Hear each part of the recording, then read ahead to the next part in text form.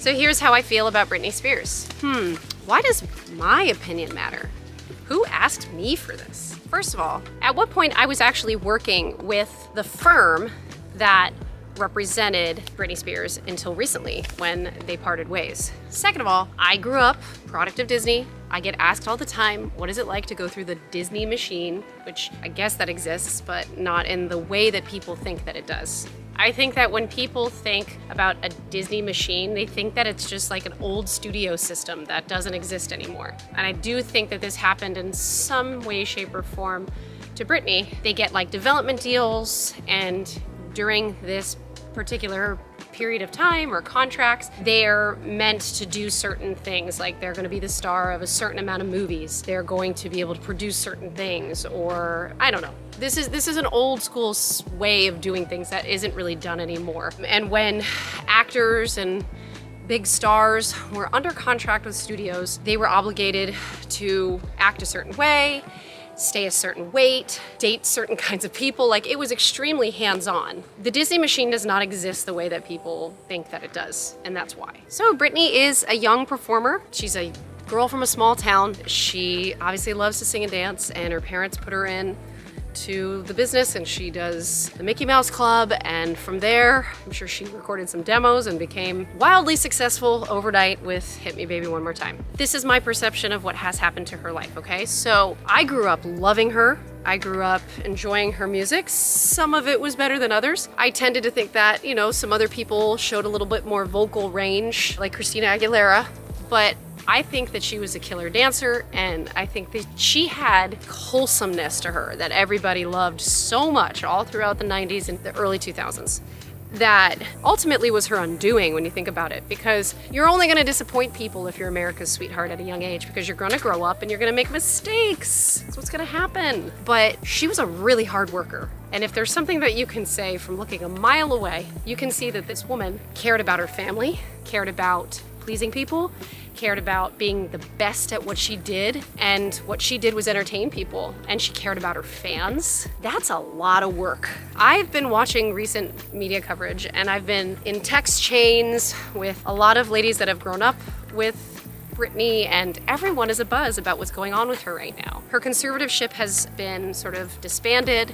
Her father, Jamie, is going to step away. People are throwing fits about, you know, what's going on with her relationship to her family, and I can tell you that it gets pretty complicated when your family starts to work for you. I can speak to this because my mom did work for me on the books for many years. My dad was the head of my security for a while. At one point, I think I made my sister my treasurer, but that was kind of only on paper. I laughed because I thought that my family would always be a part of my business because it made sense to keep the family close. But everybody's got their own assets and liabilities and personalities and interests, and everybody needs to make an income so they can justify working for you. So it becomes complicated when you think about employing your family members. My mom was my manager for a really long time. She worked super hard and she sacrificed so much. I will always be grateful for what she gave me, which was the opportunity to be who I am today. It's complicated, however, when, you know, your parents are coming to you because they need an advance, or they want to tell you that they think what you're doing with your life is wrong. You look at them and you can't process them as just a parent anymore. Your relationship with them is not normal at that point. They kind of take any normalcy that you could have with them about being an authority about your behavior, your career, or any life lessons that you might want to learn from them. It kind of becomes a little bit hazy. There's like a filter, and you as a young person kind of are looking to them like, well, why am I gonna learn from you if I'm your boss? See? It's complicated. So I don't suggest that families should be paying each other this way. This is not good. You know, the traditional model of having a family member work for you, it's usually like the mom or the dad employs the kids to kind of come up and take over the business or things like that. This is a completely unnatural way where it's the child is now paying the parent. I don't think it's safe for anybody, really, because I think that it's not safe for the parent, because if you think about it, the parent's like, oh my gosh, my kid is my boss, but I have intentions for them and I need to tell them how I feel. It's kind of bad for everybody involved. I just know what I lived through as a fan and as somebody who was coincidentally in a parallel universe. Like, I was doing my own career and I was coming up and we were in the same world of the industry, except she's this mega star and I'm just a TV star.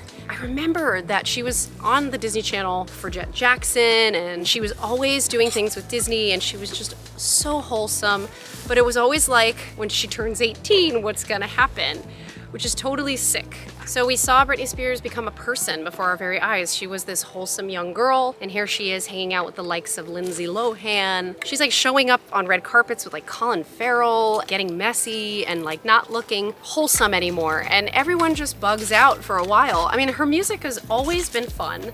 She's always catered to her fans. She is a super hard worker. That's never ever changed. Even through this conservatorship, she has been working her butt off this entire time.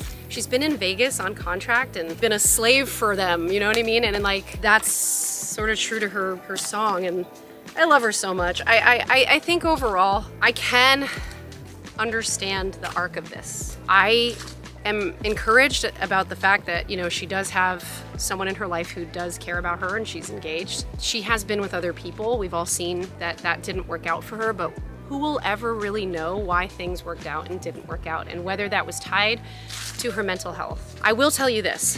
I have struggled with a lot of different things that she struggled with as well. I'm sure there was alcohol and bad relationships, one after the other. She was way more in the public eye, way more paparazzi, way more complications when it comes to that stuff. You don't have any sense of self. And I remember watching one of the documentaries about her and how she was just really upset about what was going on with her custody battle. And that's when she kind of went AWOL and she went and she shaved her head.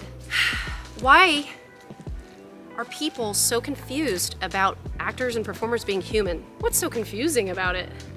I guess it's because we're just trained from a young age to idolize. And so the concept of idolizing something is to hold it so high above you that it's not human anymore. You know, inclusion, body positivity, people all being on the same playing field, it's like a really big thing right now. People being kind to one another is the best thing to come out of that movement.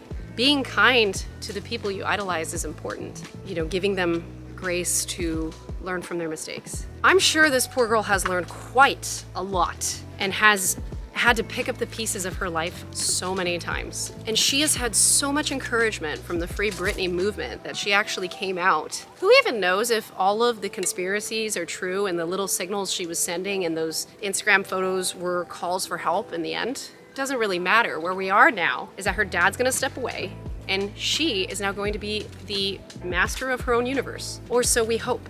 If you had somebody in your life that was struggling with mental health and you thought of them as somebody that you held dear to you, the only thing that you could really hope for them is that they could find the right people to guide them to the place that they need to be safest in. Just because Britney may have gone to certain places because it was ordained by her conservatorship to go and she went unwilling, doesn't mean that she wouldn't necessarily need to go seek help or seek different medications or different support groups or stuff like that. Mental health is very tricky, and she has trauma, even if it's just from what she's just gone through with coming out of the conservatorship, that I think as a community that's actually really trying to do something positive for the Free Britney movement, I think the best thing that we could hope for her isn't just absolute sheer independence without any team behind her or any kind of strategy for her mental health. I hope that she's got guidance and she's got the right people around her.